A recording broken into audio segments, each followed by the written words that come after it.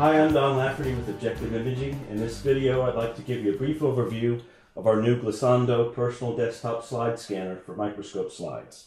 So the unit is here. It's designed to be a very small, yet high-speed, high-performance scanner for doing 1 or 2 slides.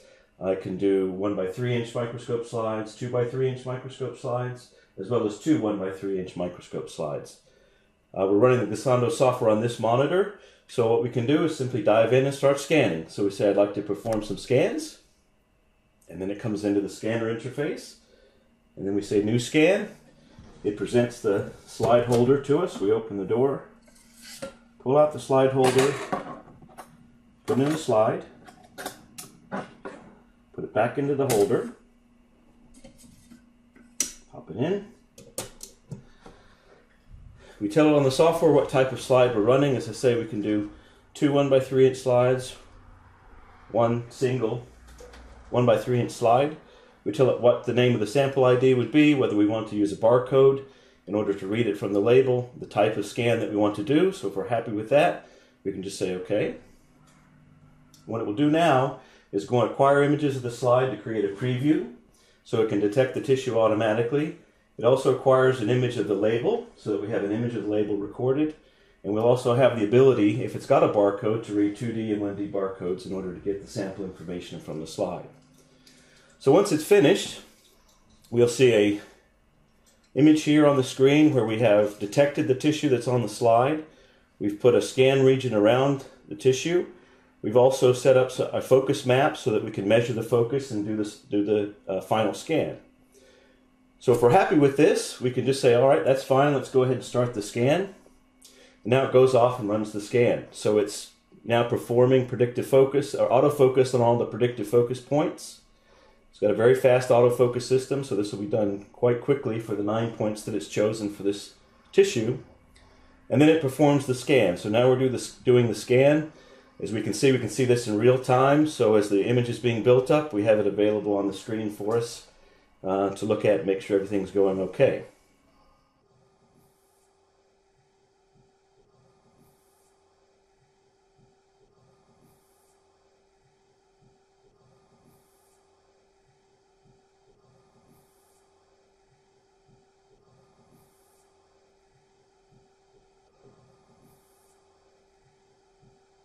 Once it's finished, we then can have various tools that allow us to explore the image and look at it. So we can use the mouse and simply use the mouse wheel to scroll up and look at the image. And you can see the sort of image quality that we're getting here. We can just pan around and have a look.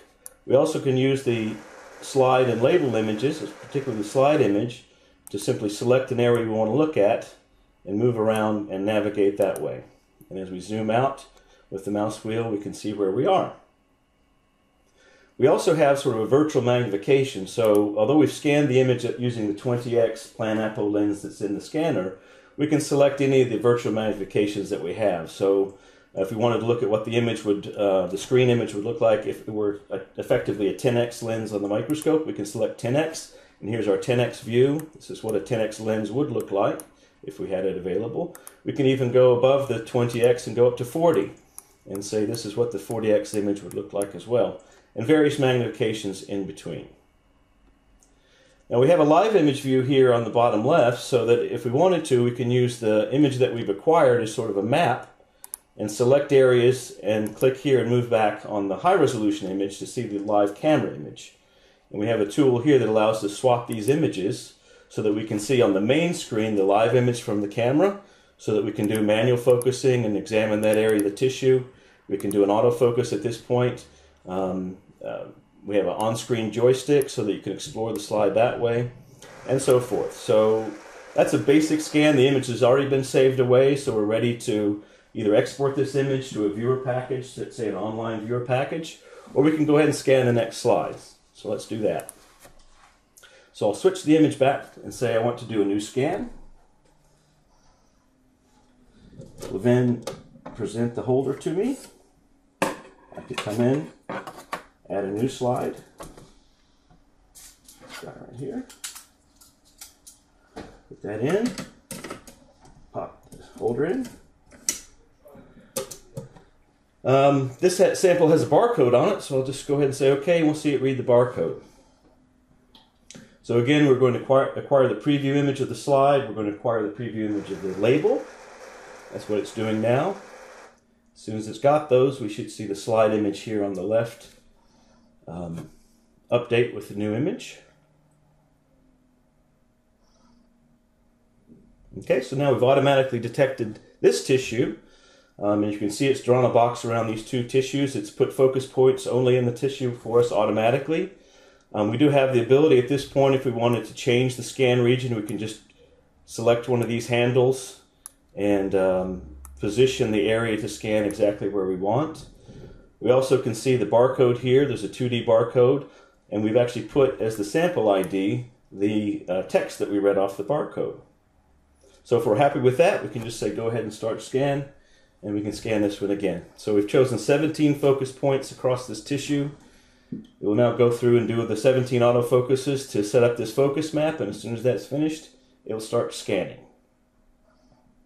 So this is the main scanning phase for the software, where we're actually acquiring images, and we can just acquire as many as we'd like. Today I'm going to acquire 4 different types of samples, so this is our second. There are other aspects of the software, so there's a viewer. So when we get the 4 images, the 4 slide images acquired, I'll go into the viewer, show you what that looks like. And of course there's also a configuration side where we can define settings for different sample types. We can do general calibration of the system if we had to do that. Normally that's only done at installation. So most of the time we'd be doing routine scanning as well as viewing, local viewing, or exporting these images and uploading them to servers or whatever else the use of the image might be. So it's about halfway through the scan. This is what we call our turbo scan cruise scan, with predictive focus happening in real time while we're scanning, and the tissue is being built up as we go. We can also at this point actually view the slide, so even while it's scanning, we can come in and zoom up and have a look at what it's doing. We can pan and basically go through the different operations that we want to while the scan is taking place. So we can zoom back out and see where it is. It's 90% complete now, so it's almost finished. So I'll let it finish up. And again, once it's done, we can basically go over to an area and start zooming up and having a look at the sample. So we can basically see what's going on here. We can also use the preview image as our guide to select areas and go from different spots while we're going on. So that's that. Let's do another slide.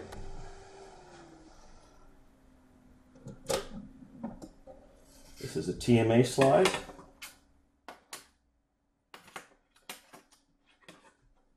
ahead and add that. Type that in.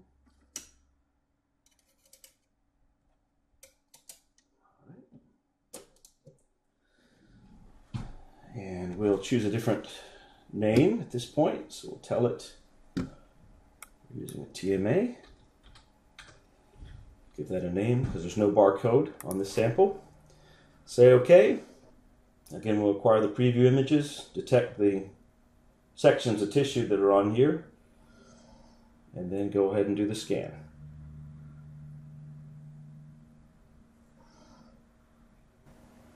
All right. So here's this TMA slide. You can see that we've actually put focus points within each of the detected tissue cores, if you will. Again, we have the ability, since we're pausing to approve this, we can move this around, sort of tweak it exactly where we want. We can skip this step, so during the load phase we can check a box that says just go ahead and run it without any pausing. But otherwise, we can go ahead and say let's scan this. We'll scan the TMA slide. And now we have 39 focus points, and this is where a fast autofocus comes in handy. So we can get through all 39 of these points very quickly. I guess this looks to be about 1 second per autofocus. You can adjust the range of the autofocus to accommodate different types of samples. We can probably speed this up even farther if we had a very thin area and a relatively flat specimen, but these settings seem to be working very well for a broad range of tissues.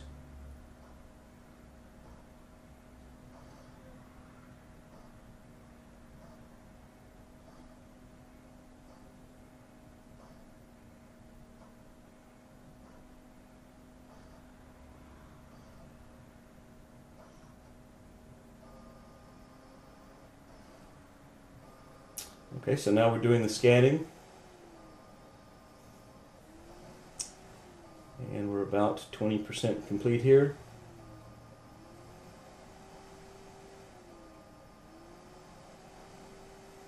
And this TMA, as you can see, is occupying a pretty large fraction of the overall slide area. So this is at 20x again with a 20x 0.75 NA objective, so we're covering a very large chunk of the slide, probably about 70% of the slide here with this sample.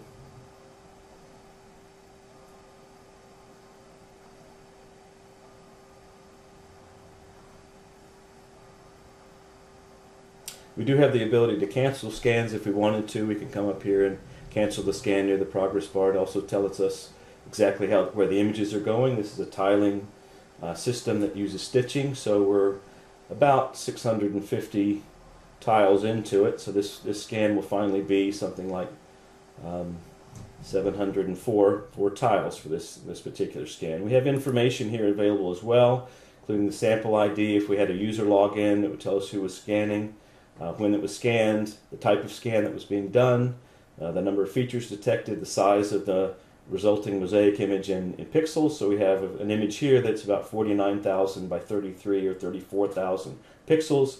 It's an area of 27 by 19 millimeters that we just scanned, and the scan process there took about about 2 minutes to scan this 27 by 18 millimeter area. So it's quite quick scanning, and so forth. So we have other information available to us as well. Again, we can zoom up, have a look at things, and scroll around as much as we need. We could use the, once we've got, let's say, an area here, it shows us here on the map what we're looking at. I can just simply point in an area, click on it, and it'll go to that spot, so I can very easily and conveniently have a look at this and inspect it. And we also, again, have the live image here. If we wanted to go back to the full view and autofocus, we could do that. So I got one more slide to scan. I'll go ahead and do it now. So I'll say new scan.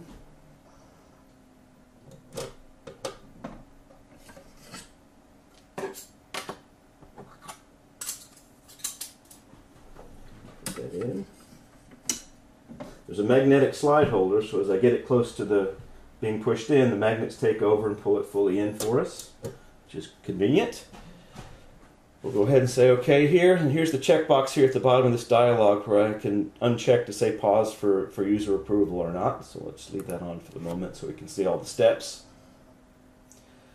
Again, so it's going to go off and acquire the preview images and the label image. There's no label on this particular slide, so again I'll have to sort of type in the sample ID manually, but that's no problem. Okay, so we'll call this brain. And we see here that we can maybe extend. There's a light area. It's very light here at the bottom, so if we haven't detected it, we can easily sort of adjust for that. We can also add focus points quite easily, so we just right-click with the mouse and add as many focus points, maybe where it's missed some areas, as we'd like. So now we've prepared that to scan. We're happy with it. So we'll go ahead and say start this scan. 17 focus points. You'll get through them very quickly. Less than 30 seconds to do those, probably less than 20 seconds to do them all. And then once it's finished, it's going to do the final scan. This will be the last scan I'll show in this video, so you can see various types and ways that we scan. And then I'll show you the viewer portion of the software, so you can see how we can very easily go and reload any of the slides that we've already scanned. And I think that will be it for today.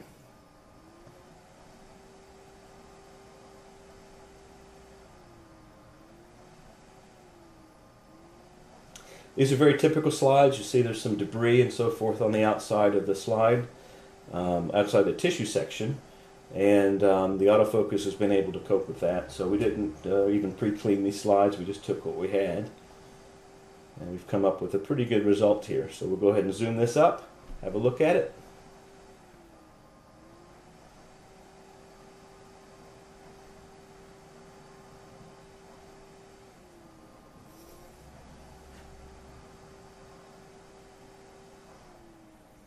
Okay, there's the scan finished, and we'll zoom on up.